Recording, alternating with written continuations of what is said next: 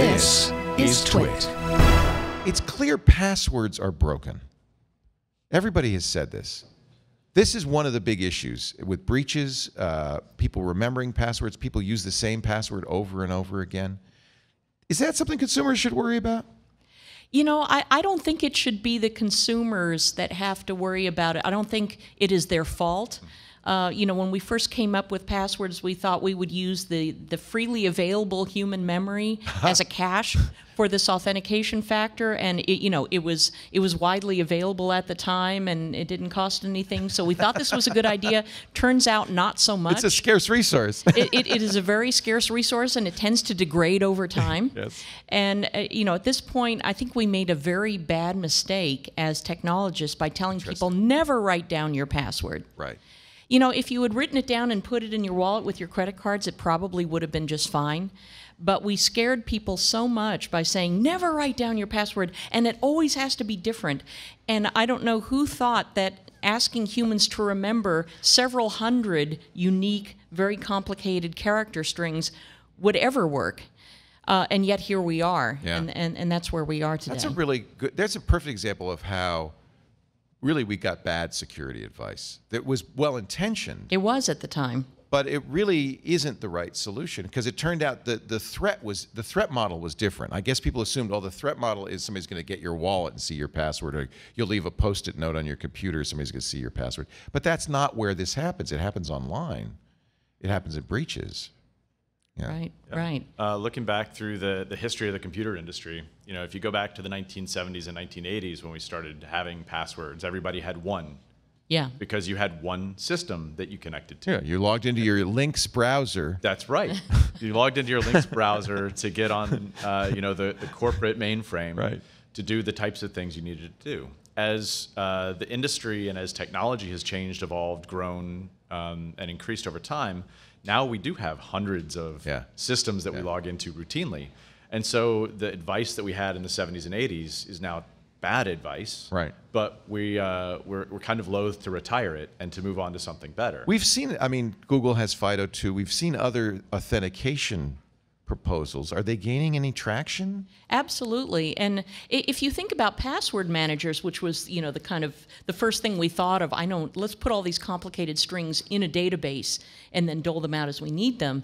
We're sort of working our way towards building an interface between the user and the systems, because we cannot we cannot ask them to keep doing this on their own anymore. It's just not fair. So it's appropriate. I mean, I tell everybody to use a password manager. That's appropriate advice, yeah? Well, I will say I tell people the same thing, but they're like, what if it gets hacked? Which, that's a good point. in fairness, has happened. So I'm very curious, what, in your ideal password scenario, which should encompass today's reality, what should we think about and what should we do? That's a good question. I think that users are pushing back, and rightfully so, on the things that, you know, have gotten out of hand, and we are trying to build alternatives to this, you know, especially to the password part. But I think we will end up having to go back to talking about what the real threat model is and how probable it is, because if you're a security professional, you see so many breaches all the time, you think they are happening all the time, just like, you know, a firefighter sees fires all the time and that's all they think about. But for a regular person who is not seeing this, you know, cluster of problems, they go through most of their lives without having to worry about this, and I think we should be realistic with them about how often it does happen. Couldn't agree more, yeah. And I think, so I used to work in a hospital, and one of the big issues that we had is if you put long, complicated passwords on things like medical devices, then the physicians can't get into them when they need to save a life, right? So what are we optimizing for? In general, the IT and IT security controls we have optimized for preserving the confidentiality of data. And as we're moving towards connected everything, the consequences are going to be different. The assets we're trying to protect are going to be different. So we have to come up with different, more robust schemes in that environment. In other words, when the impacts of cybersecurity are human life and public safety issues, we have to do something different. And let me give one quick example. If you could have a scenario where a physician walks up to an emergency room computer and it automatically knows that they're there and brings them into the last patient view that they had when they were in with the patient, I would say that that is both, it can be both more secure, more usable, and can speed time to get the objective accomplished. So that would be biometrics, face recognition, fingerprint. It could be many things. Yeah. One of the things that I've been talking about for a little while, and nobody's built a billion-dollar business off of it. So if you do, here's your opportunity. Go ahead. Yeah. Hey, we're in Austin. Tons of innovation going on. But I call it meta multi-factor authentication, which is if I know a ton about you, then I know who you are, and it's authentication, but it's really identity, right? Right. Just like if I walk up to a security guard at my place of business, they might know me.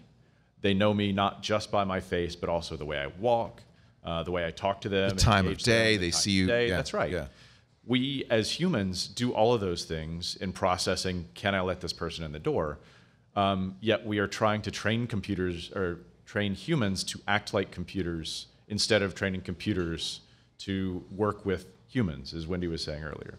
So I think that one of the solutions is not to look at, how do we make passwords better? I think we pretty much all agree on this panel that that's not the solution. But how do we get past that and make more contextual interfaces within the computer systems that we use? You know, the only problem I see with that is what if the doctor goes outside the hospital and gets hit by a bus? And then they carry the doctor back in, and all of a sudden they lay her down on a gurney right next to one of the devices, and suddenly it pops up, it doesn't understand the context switch. The doctor's now a patient, and the identity itself is not enough. And especially as doctors tend to work for, multiple healthcare providers, understanding that role is also really, really critical.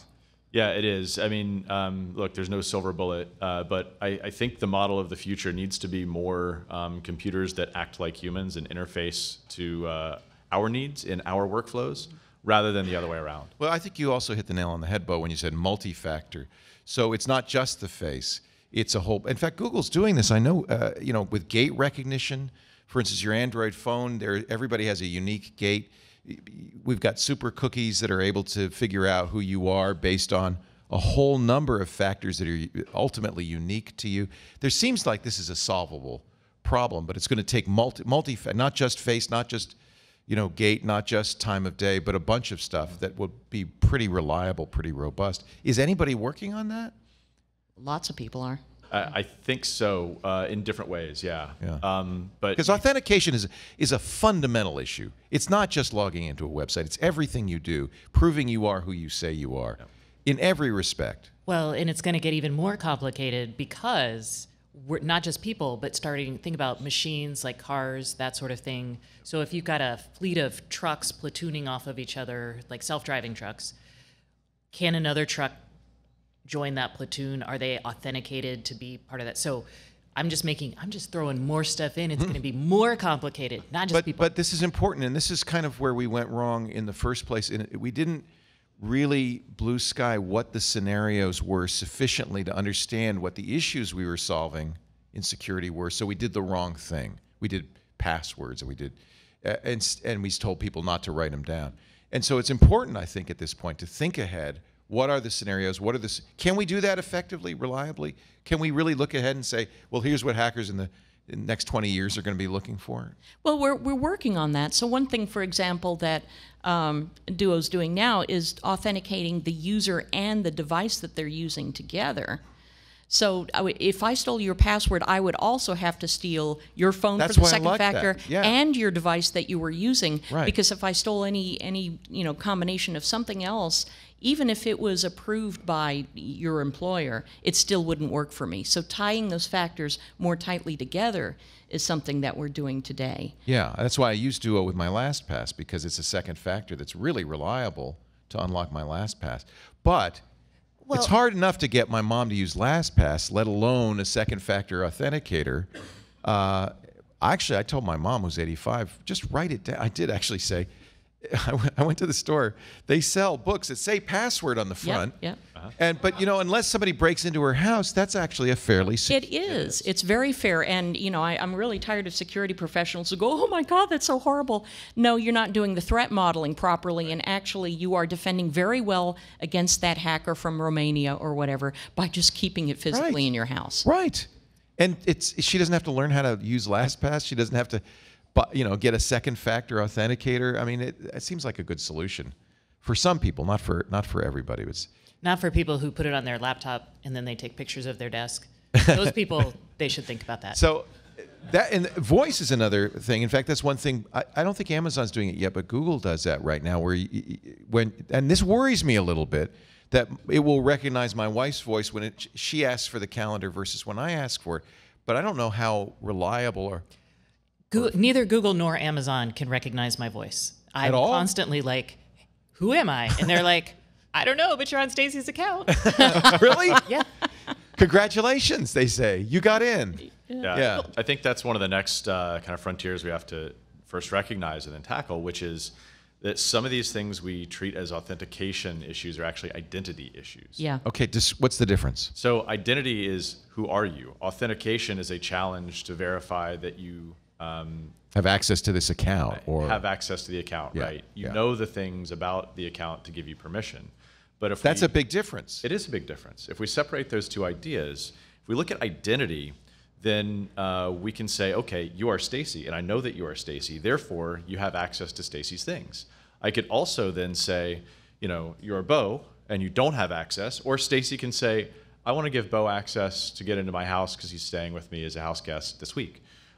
So we can do those types of things, but if you have identity linked rather than authentication, then it becomes revocable, it becomes auditable. It gives us these techniques and these capabilities that we really need or want or will need in the future if we don't need them now, to be able to have a greater amount of trust in the technology that we're using. I think we should just, resurrect Babylon 5 and use the questions that they asked on the show, which is, who are you?